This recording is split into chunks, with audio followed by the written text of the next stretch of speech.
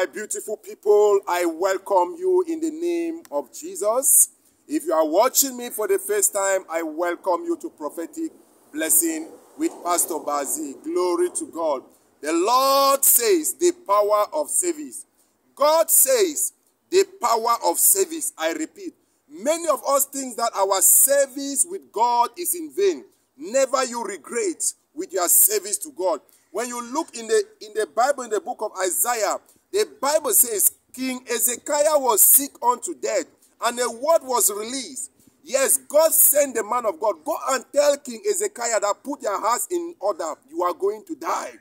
Listen to me. The Bible says King Hezekiah did not pray. He only turned to his God. Those that know their God will be strong. He turned to his God and said, no. Father, I cannot die. Yes, I have not completed my project. He refused, and Lord, I cannot die. Yes, I have not completed my project. He said, Lord, remember the way I have served you diligently. I don't know in which way you can call on God. I don't know in which way you can hold on God. What have you been doing in the kingdom that you can call on God, holding that particular thing like a point of contact to God? This king said, Lord, I've served you diligently. He was a king that served God diligently. I don't know your service with God, but the Lord God has sent me to declare in the life of somebody that have been faithful, that have been serving him, that hold God to your service. Yes, you have been investing in church, financially, spiritually, physically. The Lord is coming through for you. You will not go down.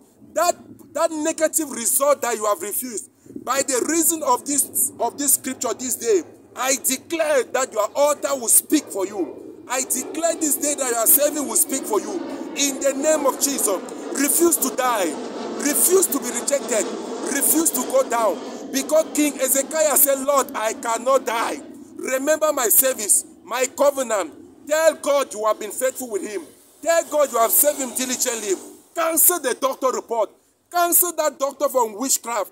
Cancel the plan of the enemy. Tell God it's not yet time. If a man could change the plan of God, what more about the plan of a male man? Tell God I cancel their plan. Tell God I cancel what? Tell God I will not die. Refuse to die. Thank you for watching. For in Jesus' name, let me pray with somebody that is ready to be violent. The Bible says the kingdom of God suffereth violence. Only the violent take it by force. We are living in the days that we as God's children, we need to take what belongs to us by force. Listen, we don't need to play with the devil any longer. We don't need to joke with the devil any longer. I declare a violent prayer this day that let anyone that have rise up against you by the reason of your service with God, right now may they go down in the name of Jesus. I bring you the God of vengeance. Those that have rise up to fight you, may your God fight for them. Those that have rise to curse you, may your God curse them. He said, hold your peace and I shall fight for you. The Lord is fighting your battle. May your serving with God stand like a shield, like a pillar of fire that will fight for you. In Jesus' name we